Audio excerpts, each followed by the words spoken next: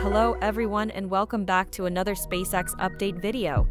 In this episode, I'll be covering the latest developments in the world of SpaceX, including the upcoming Starship Flight 4, the successful launch of another batch of Starlink satellites, and the next Starlink mission scheduled for later today.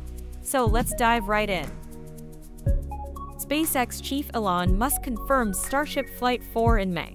SpaceX is gearing up for the next phase of its ambitious space exploration program with the announcement of Starship Flight 4. Scheduled for May, this flight will feature the powerful combination of Booster 11 and Starship S-29. Last week, SpaceX completed a significant milestone in preparation for this flight by conducting a full 6-engine static fire test on S-29.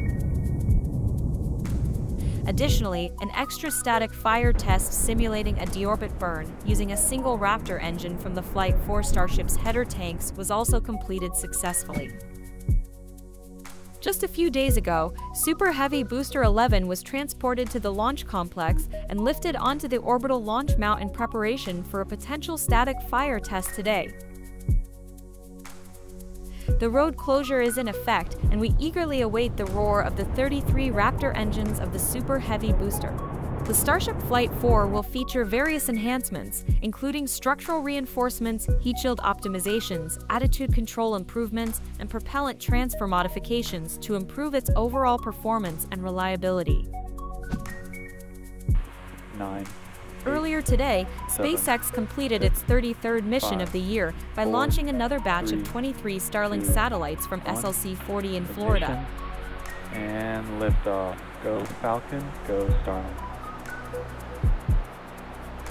The Falcon 9 booster, B-1069, on its 14th flight, lifted off at 5:12 a.m. local time, illuminating the dark sky. After stage separation, the booster successfully landed on the drone ship for the 14th time. Stage 1 landing confirmed. Another exciting development is the upcoming Starlink 8-1 mission from SLC-4E in California. This mission will add another 22 satellites to the Starlink constellation, bringing the total number of satellites providing fast and reliable internet to over 500.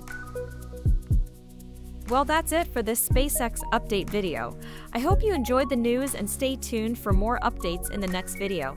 Don't forget to like, share, and subscribe to the channel for the latest news in space exploration. Thank you for watching, and I'll see you next time.